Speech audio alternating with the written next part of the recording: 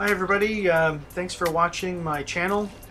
Really appreciate all the thumbs up and the likes and subscribing. I'm hoping that some of this information is good for the community out there. I just wanted to put a collection of videos together of all the steps or stages of my motor design, and just did a brief overview, voiceover of each one and what some of the pitfalls were. Hopefully you find this useful.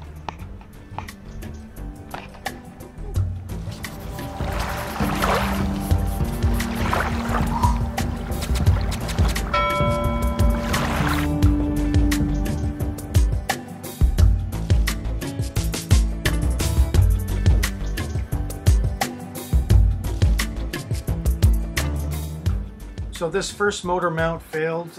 It was actually temporary, and I remember building this and saying to myself, I have to really beef up this fiberglass afterwards. I just wanted to get it aligned and working so I could get the motor mounts built.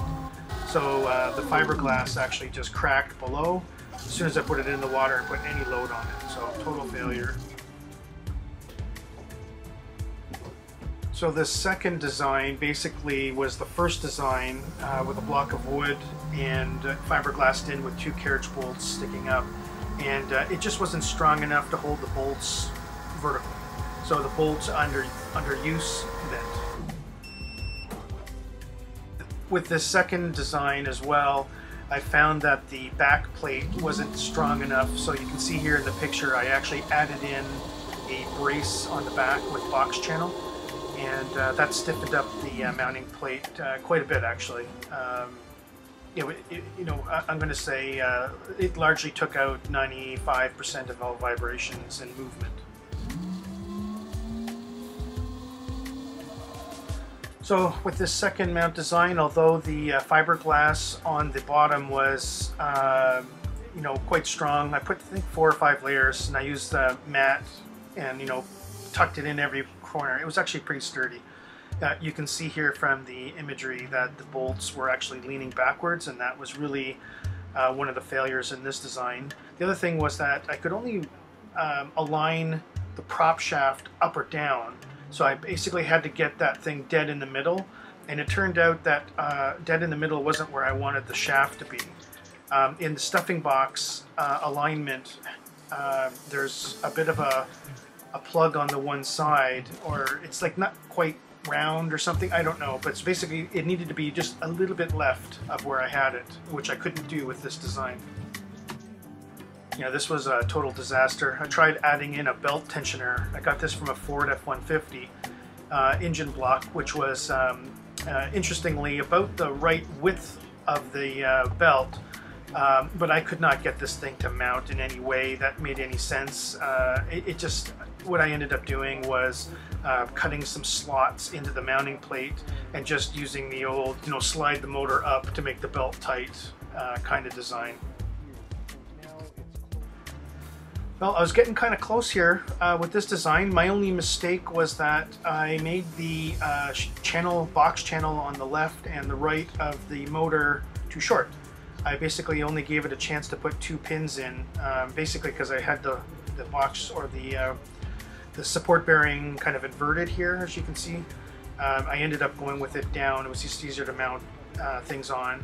But I needed to put 3 bolts on the left channel and on the right of it. But this design allowed me to actually move the propeller shaft left or right or up or down, and then I used the collars to give me my Z-axis of forward to back, and it got me very close. So I just needed to extend those box channels. I also had, just to give it more bracing on the box channel because they were overhanging a little bit, I decided to add a bottom brace to the mount, and as you can see here in the pictures, I now have the left and right box channel mounted on the front plate at the top, and then on this steel 2-inch aluminum angle iron on the bottom, and this made it extremely stiff. Yeah, so the prop noise was evident now once I got the alignment better. Because as soon as I had the shaft stopping a knock, I only had a noise when I was going forward or backwards. So what was happening is the prop would basically just move a little bit on the shaft and kind of reset itself.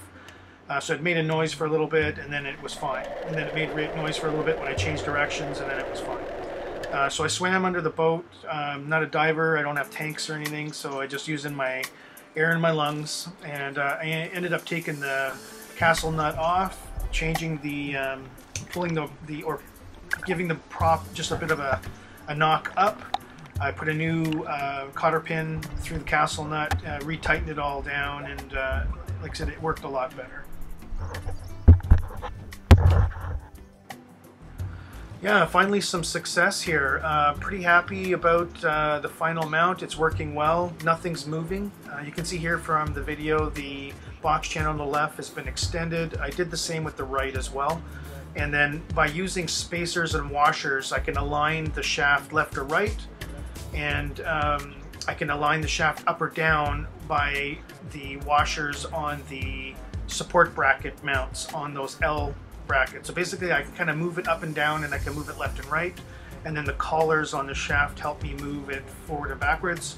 So I kind of solved my alignment issues. The belt was straight. I could see that it wasn't chafing one side of the belt at all, so everything worked out pretty good here. And this is the design I've been running with now for the season, and I've got a few hours on it now, and it seems to have smoothened out and worked well.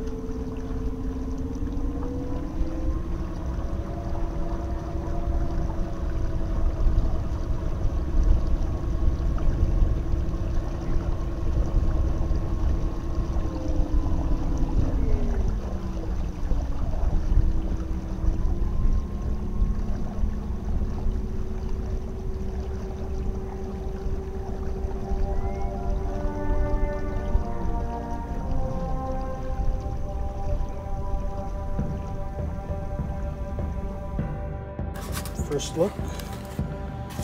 Packaged well.